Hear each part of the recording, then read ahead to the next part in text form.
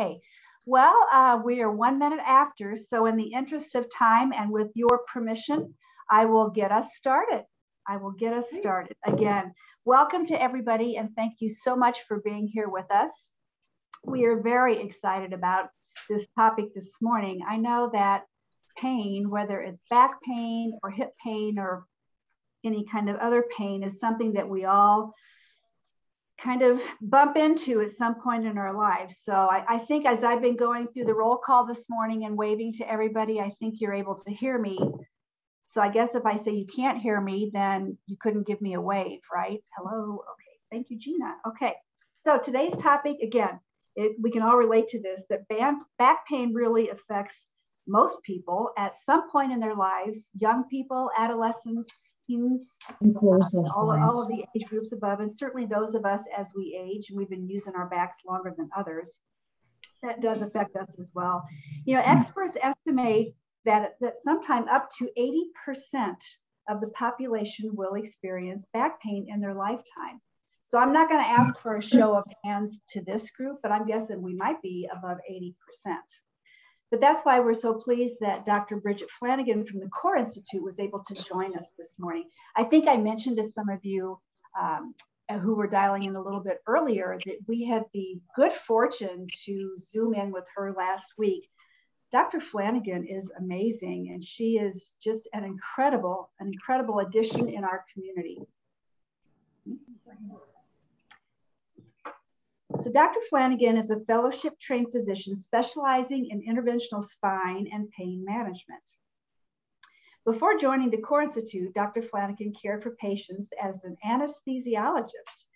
Prior to a career in anesthesiology, and now listen to this, prior to a career in anesthesiology, Dr. Flanagan served in the United States Air Force, where she served as a flight medicine specialist. During her time in the United States Air Force, Dr. Flanagan provided medical support to parajumpers, basic trainees, and other Air Force personnel. I should have had my husband dial into this because he was a jumper also, and he's also very tall, so he has back pain. I think the two are synonymous.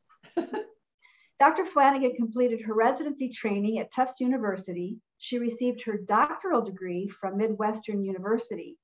Dr. Flanagan earned her graduate and undergraduate degrees, graduating cum laude from Riviera College. I'm not sure I said that exactly right. And I was thinking she told us that she had been a teacher prior to this stint through the Air Force and medical school. She also has 3 children. And I believe one of them is about to go into high school, maybe this week or next. And so she's got a full plate. And she also shared that she has a wonderful husband who has supported her through all of this.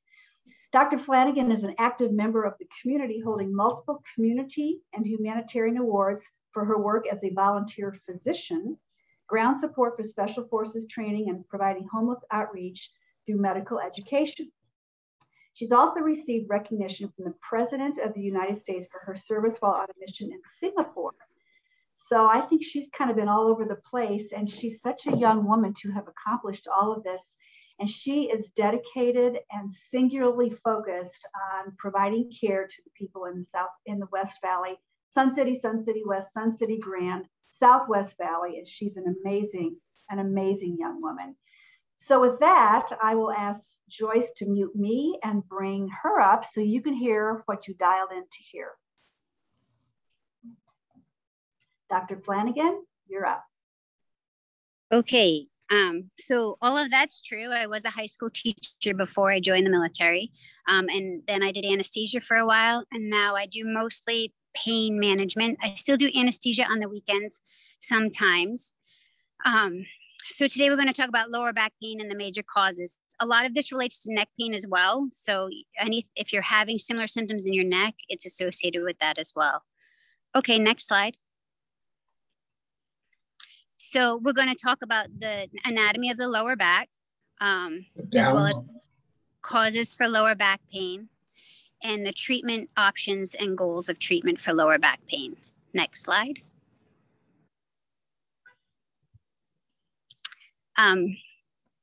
So lower back pain is one of the top 3 reasons for a visit to the doctor's office in the United States. 25% of United States adults have back pain lasting over a day. within the last 3 months. Many people don't seek treatment because they just assume that back pain is part of getting older, or they tweak their back and it will improve. But sometimes it doesn't. There's no standardized treatment regimen, but most of the time we like to start off with physical therapy because 87% of the time, roughly, back pain can improve with physical therapy. Next slide. So the anatomy of the lower back, sorry, I'm outside because the Wi-Fi in the building is terrible. So if it gets too loud or there's a loud truck or whatever, I'll pause. But I wanted to bring a model, but I forgot to bring it out here. So there are 5 vertebral bodies in the lower back. Between each vertebral body, which is bone, there's a disc or a cushion. And then each vertebral body interacts with the one above and below through what's called a facet joint. Where the facet joints are, there's a central canal that allows the spinal cord to stay safe, but there's an opening at each level where one nerve can exit. That's called the neural foramen. And if there's tightness in that foramen, or the opening is too small, that can be a cause of pain. Below the lumbar spine is also the sacrum, which is a triangular bone where your pelvis kind of grabs onto your lower back. And there's the sacroiliac joint there, which is another cause of pain in many people. Next slide. So here are some pictures to try to show you what I just said. So you can see that triangular bone in the middle, and you can see where it's labeled at sacroiliac joint. So your pelvis wraps around and grabs onto that triangular bone called the sacrum. And then above that, you can see those 2 square-like bones with little horns coming off. Those are the lumbar vertebral bodies. And there's a blue disc or cushion in between. The slide on the picture on the other side of the slide just shows it from the back as opposed to looking at it from the front. So you can see more of the lumbar vertebrae, and you can see where the sacroiliac joints fit, kind of in your lower back and into your butt. Next slide. So this is just another diagram to kind of show you the facet joints. So if you look at the second picture, you'll see that each vertebral body, there's these little horns that stick off each side called transverse processes.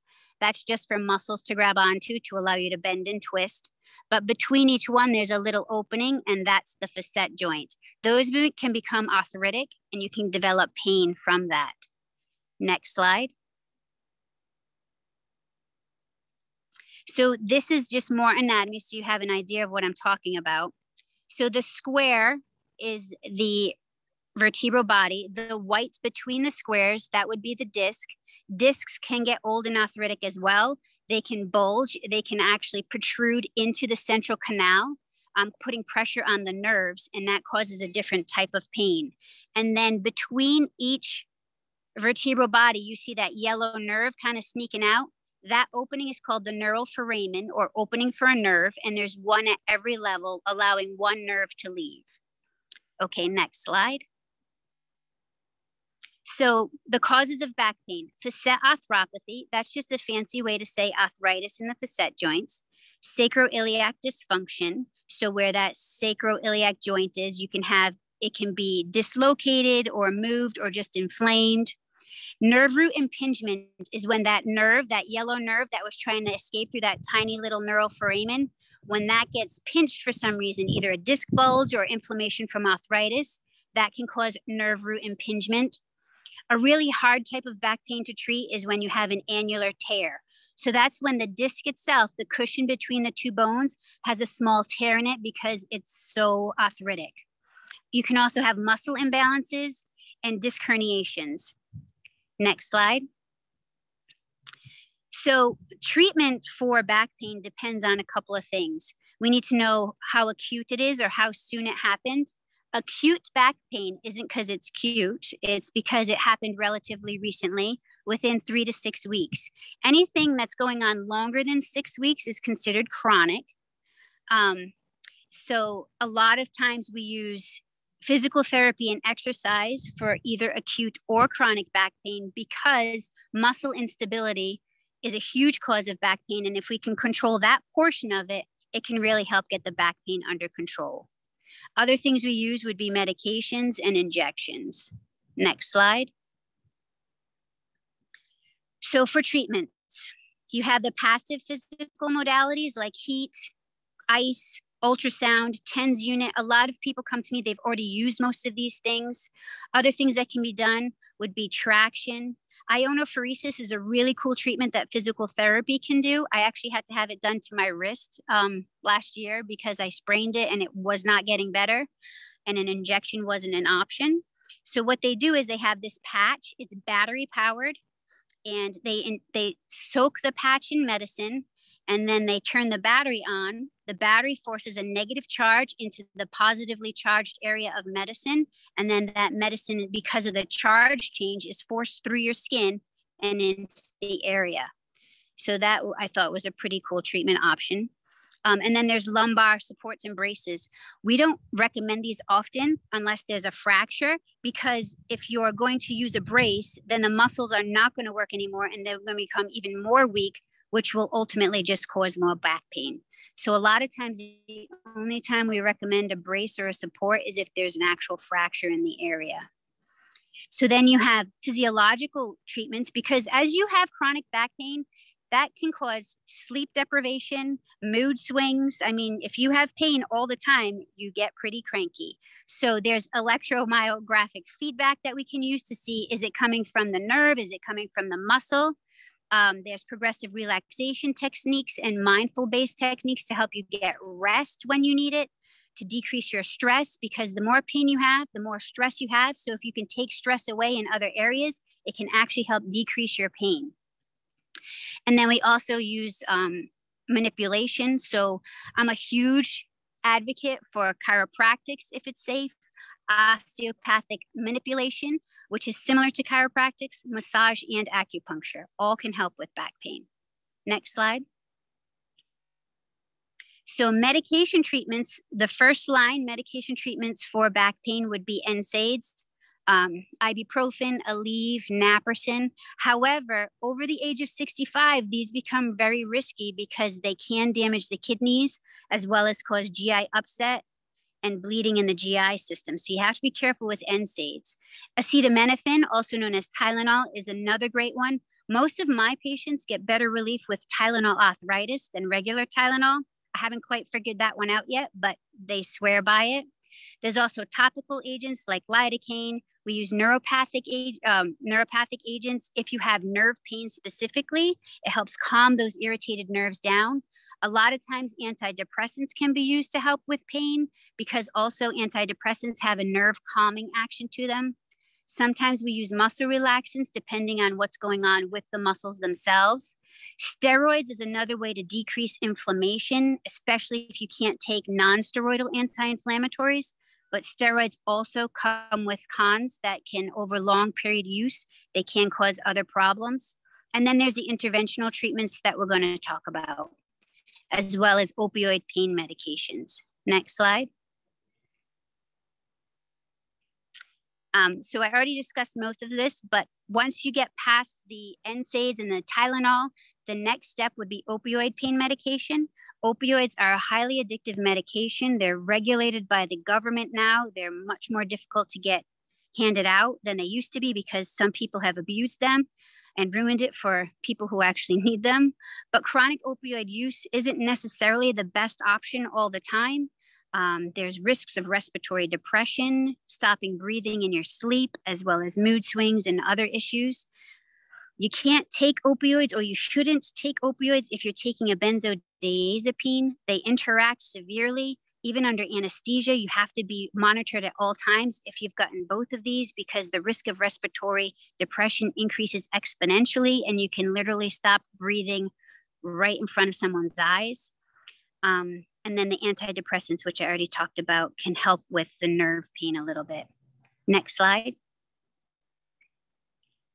Okay, so the American College of Physicians, their recommendations are that most people with acute or subacute pain, they do non-pharmacological treatments first. So it kind of stinks when you come to me for the first time. If you haven't done any of these things, I'm basically bound to try NSAIDs, Tylenol, muscle relaxants before I can give you anything stronger. Physical therapy is also required usually before I can do anything else.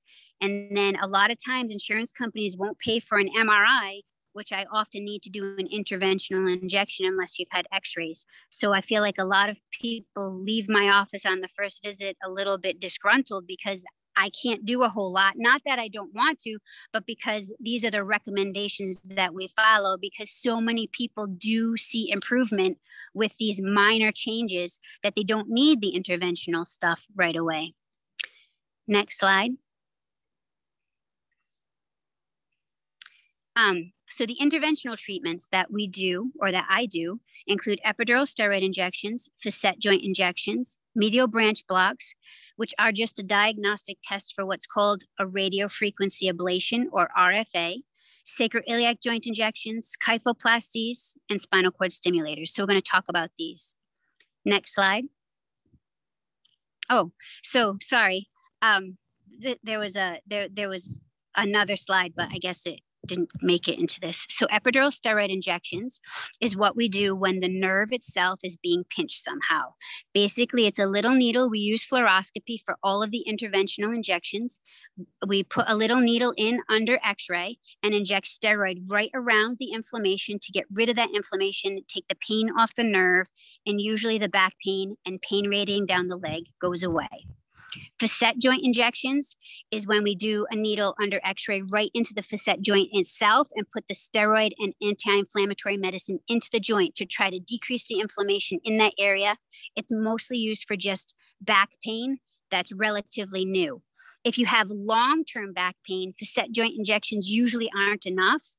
So that's why we would do a medial branch block with a radiofrequency ablation. So insurance companies require that medial branch blocks be done. They're a diagnostic test used with just numbing medicine. So what we do is under x-ray, we go down to right outside that facet joint and numb the joint. The numbing medicine lasts for about 4 to 6 hours. And we want to know, do you have pain or is the pain better for those 4 to 6 hours? If you get great pain relief for 4 to 6 hours, then you're a candidate for a radiofrequency ablation. What that is we go down with a little needle under x-ray again, but instead of injecting any medicine, we basically just heat up the area. Nerves send their signaling through proteins. So the heat causes the protein to change shape so that that chronic pain signal can no longer get to the brain. None of the things that I do fix your back or your sacrum or anything like that. They basically just help control the pain.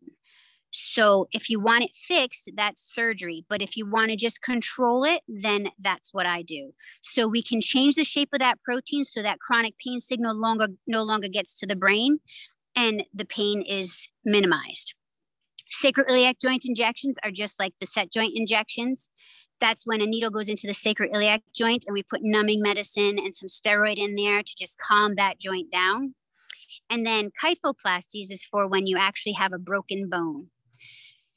If you have a broken vertebrae, then we can inject cement into the vertebrae because you can't cast your back.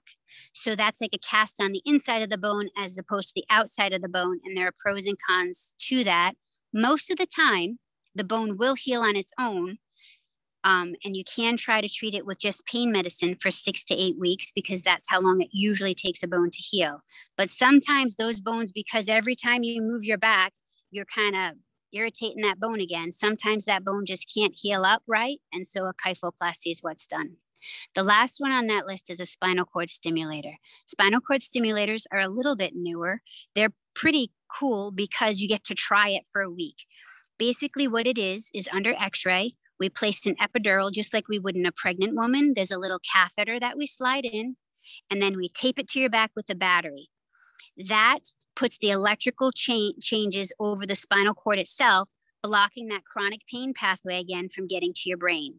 You get to try it for a week. If you get great relief, or if you don't, after that week, we pull it all out because we don't want you to get an infection. But if you do get good relief with that, then we bring you back in. We repeat the procedure and we put the battery under the skin so that you can shower and swim again. And that's it. Do you guys have any questions?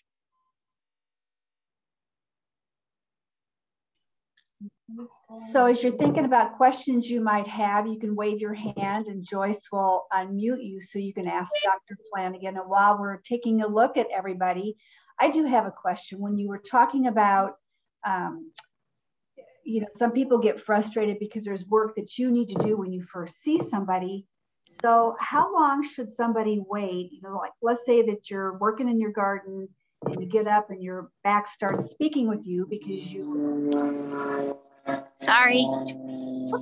That's right. I hear you.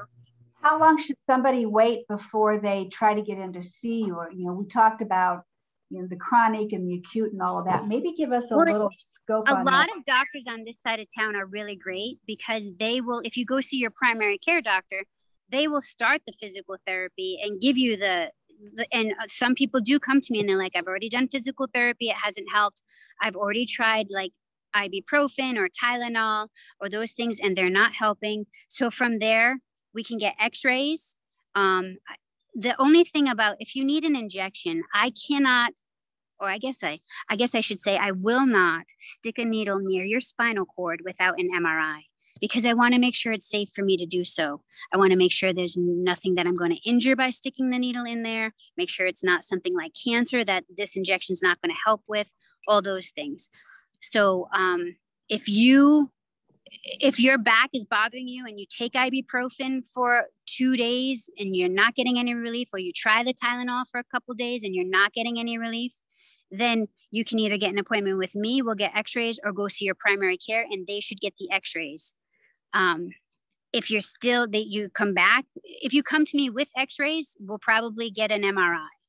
If you come to me without x-rays, then we'll probably get x-rays. It's a whole process now. The government has really controlled it. A lot of it has to do with, sorry about the bird, a lot of it has to do with the government controlling the opioids has kind of put them into regulating a lot of what we do now. So we need certain things in order to do the injections. So I would say try heat or ice, whichever one makes it feel better is what you should use. Most of the time they say when it first starts hurting, use ice because that helps decrease the inflammation. But 20 minutes on, 20 minutes off. But after a day or two, then you would switch to heat usually. And then ibuprofen or Tylenol or both, they don't interact with each other. So if you don't have any kidney problems, any diabetes, any stomach ulcers, try ibuprofen. If you have any of those things, just try Tylenol. And then if that's not helping, within 3 days, you should see somebody. Does that answer your question? You did answer my question. Thank you very much. We had another question come in, and Mr. Stevens, I'll just go ahead and read this for you if you're okay with that. As the issue as it relates to sciatica and the pain in the back and down the leg, what is the best course of treatment for that, Dr. Flanagan? So sciatica is because of the sciatic nerve. So a lot of people just refer to any pain down the leg, any nerve pain down the leg as sciatica. That's not necessarily correct. The sciatic nerve is your fourth and fifth. They come together to make the actual sciatic nerve. And that's pain that runs down your butt and the back of your leg. If you have pain that runs down the front of your leg, that's not sciatica. All of those things fall under the category of what's called radiculopathy.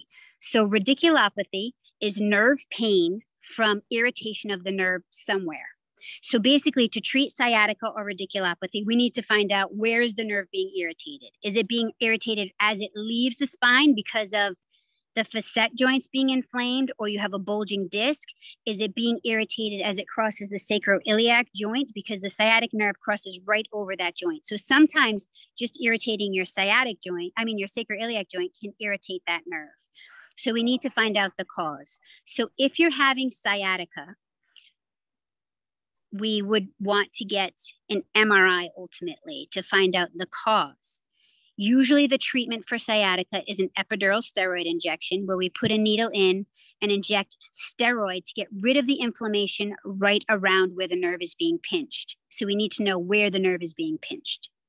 Other things we can do for sciatica before the injection would be to start you on a nerve stabilizing medication, which just basically calms that nerve that's being irritated down until we can get you further treatment. Okay, are there other questions from the group? I saw some people waving some hands.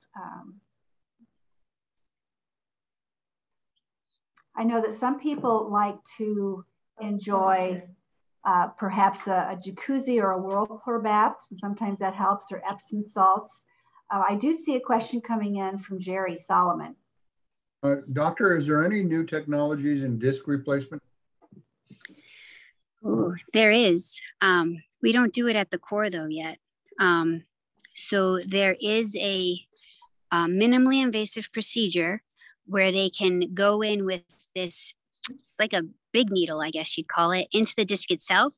And they deploy a little, it's like a little car jack into the disc space that holds the disc up.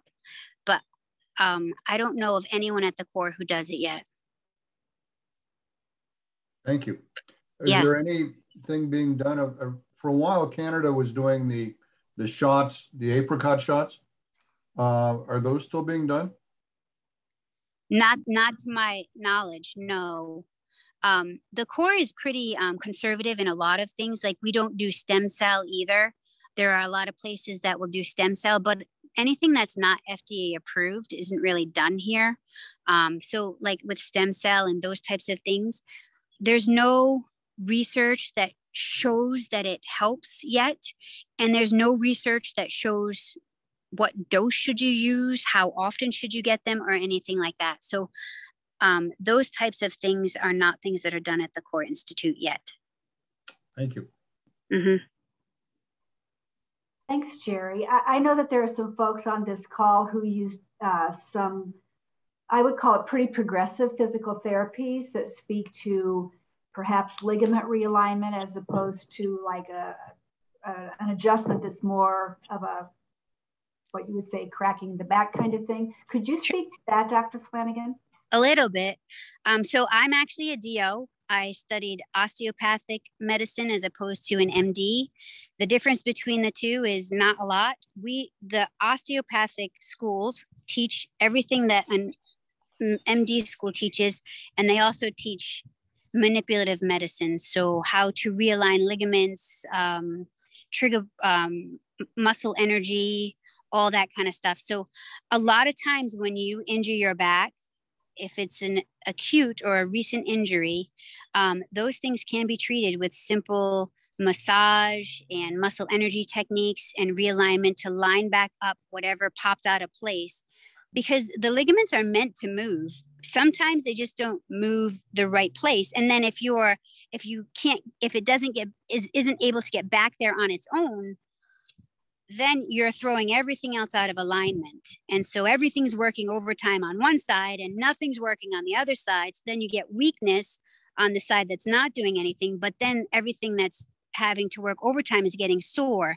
So sometimes a couple of manipulative medicine techniques can just really realign everything, get everything working simultaneously again, and can really help. So I'm a huge proponent of that. Unfortunately, because I went to osteopathic school and then I did an MD residency for anesthesia, I wasn't allowed to use my osteopathic skills. So now I only really feel comfortable using them on my own family members. So I don't use a lot of osteopathic techniques. There are some that you really can't mess up. So if I feel like you need that one, I can do it in the clinic. But a lot of times I will refer you to my teachers at Midwestern University who have their own osteopathic clinic at the medical school, and they do a really great job. You know, that's a great referral. That is a wonderful, wonderful school. And it's close. It's just at what, 67th Avenue and the 101? Yep. Or is it 59th Avenue? 59th Avenue and the 101. Yep. Very, very good and easy to get into those. And they do a whole array of different kinds of care around what Dr. Flanagan was just saying. I think I see somebody else raising their hand. Any other questions this morning for Dr. Flanagan? You see her contact information there. I see Mary. Mary, would you like to ask a question? Joyce is going to unmute you, so you can ask your question, Mary. There you go. It seems like when I go to the doctor with back pain, they recommend either ibuprofen or Tylenol. And there's always a question of whether you should take ibuprofen for a long time or whether ibuprofen will last. One of them is a blood thinner, and people that are on blood thinners probably shouldn't have additional blood thinners in their system. What do you think about that? I agree with you 100%. So if anyone over 65 should not take ibuprofen for more than a week to 2 weeks. If you're on a blood thinner, you shouldn't take ibuprofen at all. Tylenol is okay. You can take Tylenol in any of those situations, but Tylenol and ibuprofen are completely different medications. Ibuprofen is an anti-inflammatory. Tylenol is a pain medication. Ibuprofen helps get rid of pain through decreasing inflammation. So if your pain is from inflammation, then the Tylenol is not really going to do too much. It'll help kind of maybe decrease the pain because it is a pain medicine, but it won't get rid of that inflammatory process that you're having, and you need something to break the cycle. So that's when oral steroids would come in, if you can take those, or an injection with steroids would come in to decrease the inflammatory process that you're having. Well, thank you very much. That's helpful.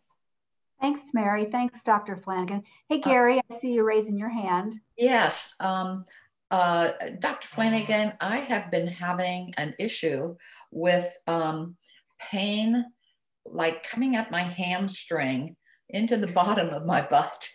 And it seems to have started, and I know this sounds crazy, but after I got my second COVID shot, that night I had pain that's, I had a reaction all over with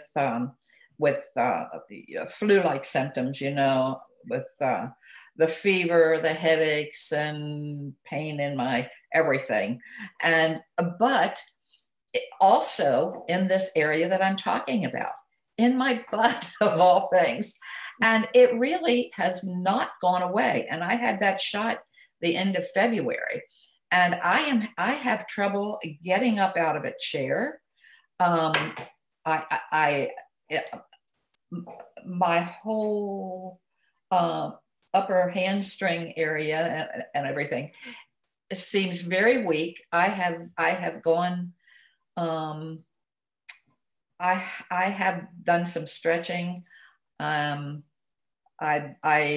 Well, anyhow, I'm getting ready to probably start a series of physical therapy for it at Core Institute. And, but right now I'm finishing up a session on balance of all things. So anyhow, but to the pain issue, I have taken some Aleve. I haven't been taking the Tylenol. But anyhow, what do you have a recommendation, considering that I am terrified of needles and would probably rather have pain than have needles stuck in. But anyhow, do you have So we have lots of people who are afraid of needles. The people who are the most afraid of needles seem to be the one with tattoos, which I haven't quite figured out. We do offer sedation for those people, so you don't have to be awake when I stick needles in you at all. But if you do it under sedation. But your pain, it's hard to diagnose without a physical exam. But when you get the COVID injection, you are trying to get an inflammatory reaction. You're trying to get your immune system to respond to that. So it sounds like you got great response from the COVID vaccine. But you may have, when that happened, you may have, caused something to become out of alignment. And that's why you're still having this pain one-sided. So it could be coming from your sacroiliac joint. The bottom is the bottom of your butt cheek.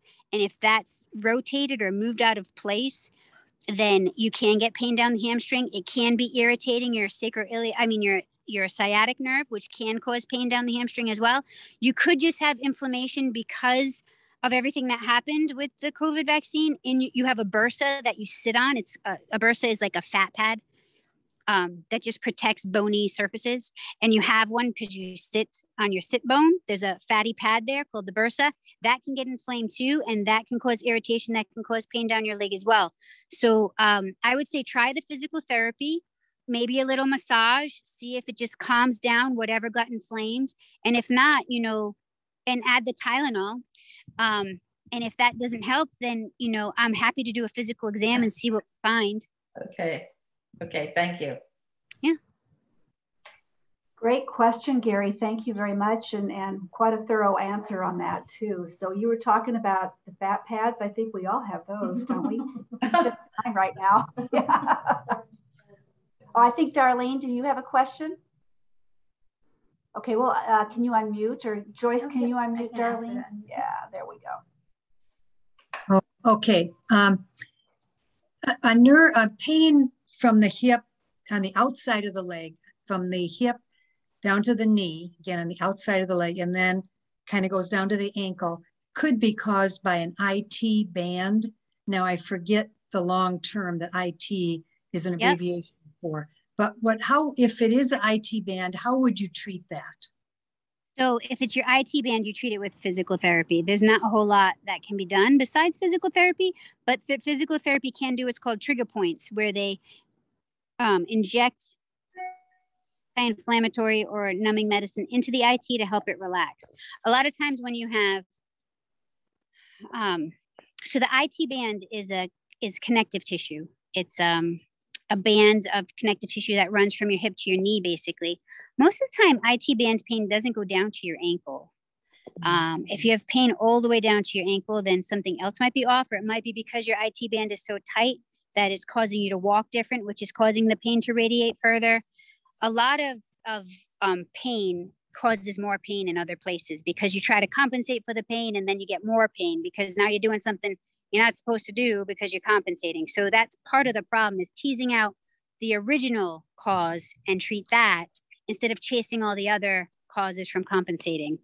So, but if you have if it is your IT band, then physical therapy is the only real treatment for that, unless you want to look into, like we have here at the core, we have Dr. Kearney. He's a sports medicine doctor.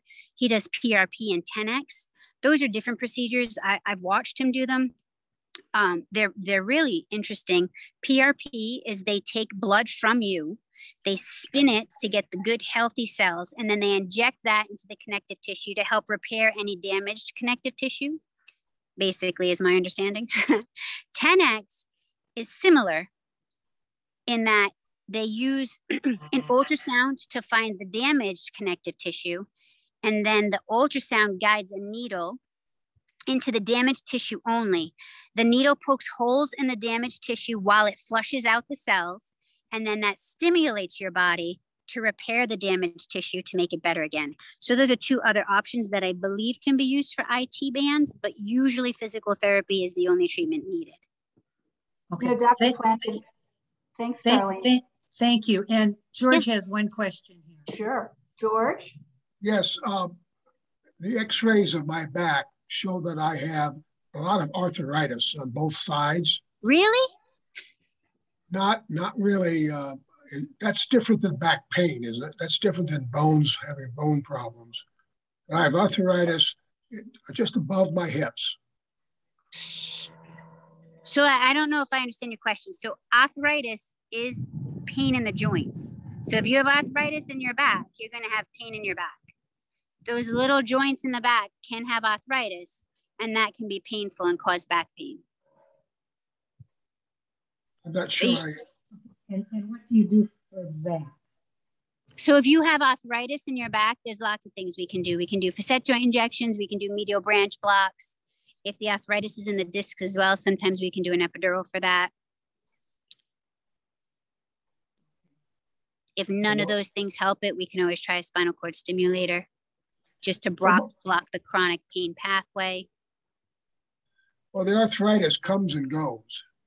So arthritis is a tricky guy because usually arthritic pain is worse in the morning because you have not been using those joints, and so they get stiff. So when you go to use them at first in the morning, it's really painful. And then most of the time, as you use those joints, they kind of lubricate back up and the pain can get a little better. But then you're feeling pretty good. So then you overuse those joints and then the pain comes back because now you've overdone it. So that's pretty much how arthritis works. Yes, that's exactly what I have. If I lay in the bed all night, I wake up in the morning, I can hardly move. Yes. So that's... But by 10 o'clock, after I've been up and around for a while, it pretty much goes away. Yep. So if that morning pain is really bothering you, things we can do to make sure try to decrease the morning pain so you can get up and just feel like it's 10 o'clock in the morning. Yes. Jump right out of bed. There you go. Okay. All right. Thank you. Thank you. Thank you. Before I call on Missy with her question, I'd just like to share with this group that a few years ago, we had Dr. Carney make a presentation on precisely what you were talking about, Dr. Flanagan, where he takes your blood, spends it, puts it back in your body to stimulate the growth of the healthy cells, and then also the 10X. He gave a very, very good presentation on that. And I know that he's had a lot of success with that. So he's been with the Core Institute for quite some time. So that's another alternative. Missy, do you want to unmute yourself and ask your question?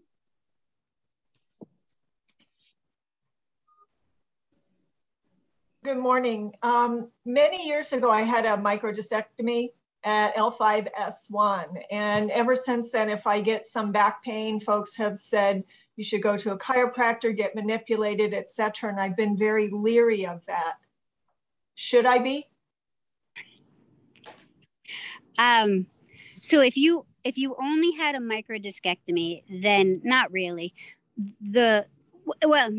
So chiropractic is great. The only thing that you should be leery about is if they want to do what's called high velocity, low amplitude. That's when they pop you, that crack that they do. Because as you get older, if you have osteoporosis or osteopenia, that can actually cause a small fracture or a crack in the bone itself. But based on the fact that you had a microdiscectomy, shouldn't deter you from chiropractic treatments. Thank you. Mm-hmm. Wow. Well, just make sure you have a good chiropractor. Yeah, yeah. Do you recommend anyone, or you can do that kind of? I don't know any chiropractors in Arizona, honestly, because most of my contacts are DO doctors who do, DO physicians can do the same manipulations that chiropractors can do. Our philosophy is just a little different. So usually, not that I ever went to chiropractic school, but chiropractors tend to see you like 3 times in a week and keep readjusting you to line you back up. DOs, as a DO, we were taught that, you need to realign things, but then you need to let the body kind of figure out how to keep it there. Because if you just keep realigning things over and over and over, you're just creating more looseness in those joints.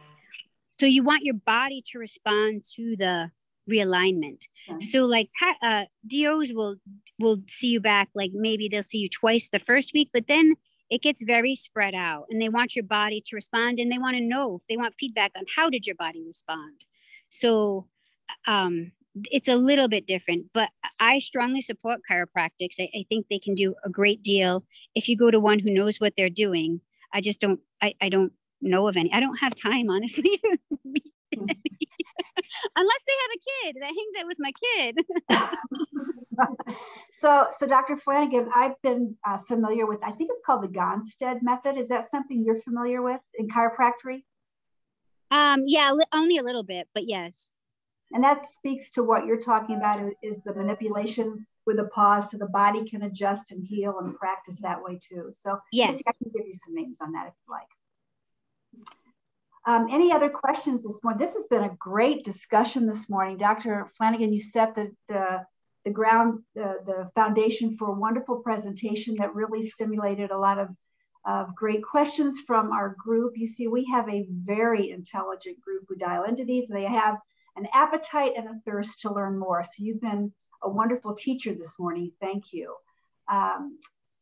Thank you, Sharon. She's stepping up. And I saw that Tony, our IT guy, was on here with us this morning as well. So with that, I think if there are no more questions at this point, I'll go ahead and kind of get us towards the end of our of our event today. So Joyce, you want to help me with this? Sorry. No. Joyce, our IT person. Okay, great. So again, Dr. Flanagan, I learned so much today. And speaking of back pain, there are new developments to share in spine health and orthopedics being made possible by the generosity of many donors on this call today. Your support is helping to transform the Center for Orthopedics at Banner Deli Webb Medical Center into a new state-of-the-art destination for superior care. Thank you, thank you.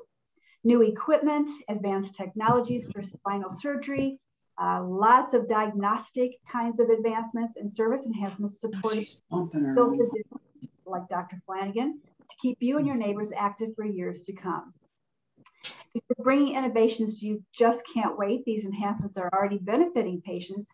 Yet we'll still accept gifts to support this project through the Generosity for Generations campaign. The more information we know about our back pain and the treatments to manage that, the more we can stand ready to take the steps necessary to improve our health. Moving forward, it is important to know that when it comes to fully funding this campaign and the initiatives, in addition to spine care and healthcare, the campaign includes 5 other initiatives as well. And you've heard us talking a lot about the Generosity for Generations campaign.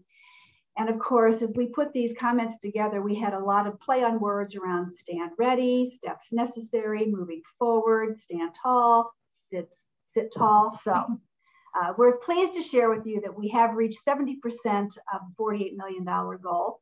We still have a ways to go, and so we invite and encourage all of your support.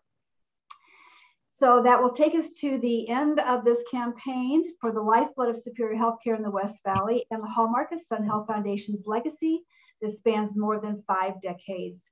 Because the foundation is the philanthropic partner with Boswell and Webb right here in your local communities, your support has and continues to make possible the necessary services and programs that empower people to enjoy living longer. A couple of upcoming events that I hope you might consider if your back is up for it. We have the 5K walk or run for women's health on Sunday, September the 26th over at the Surprise Stadium. We also are doing our in-person Heroes with Heart Gala on Saturday, November the 6th at the Renaissance Glendale Hotel and Spa. Again, that will benefit the Generosity for Generations campaign that's ongoing now. We have our upcoming Coffee with Gina and Friends. September 30th, we're going to be talking about diabetes, either diabetes control and prevention, featuring Dr. Hana Musa.